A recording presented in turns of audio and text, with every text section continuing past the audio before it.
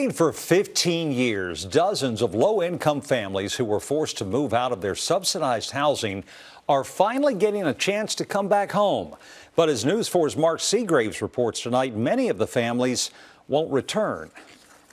Nathan Brown had his daughter by his side today, a day he's been dreaming of for 15 years.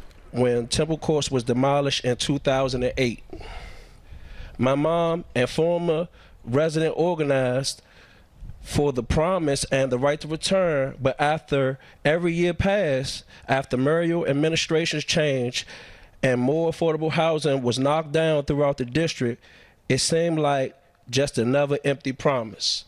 I am so proud of where we stand today, but make no mistake, the journey wasn't easy. Nathan Brown grew up in the old Temple Courts public housing high-rise that had deteriorated so badly. In 2008, the district government closed it, promising to rebuild. Today, Mayor Bowser celebrated the opening of that new building.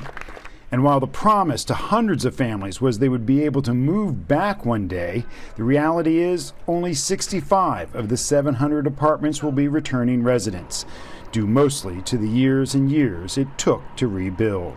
I think it's a fair criticism. We also know that affordable housing projects period, can take a number of years, and we have been very focused on eliminating parts of the process that we don't need.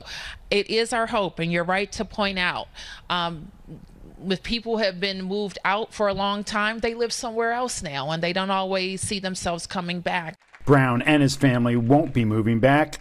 He has a new dream. Because now I'm organizing for the next dream, to become a homeowner in the District of Columbia.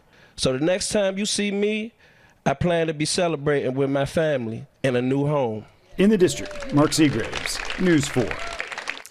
Today's celebration comes as the chair of the D.C. City Council announced he plans to bring Mayor Bowser's proposal to overhaul the D.C. Housing Authority back before the council for a vote tomorrow. The mayor wants to do away with the current board that oversees the Housing Authority and replace it with a new board after a federal report found multiple problems within the agency.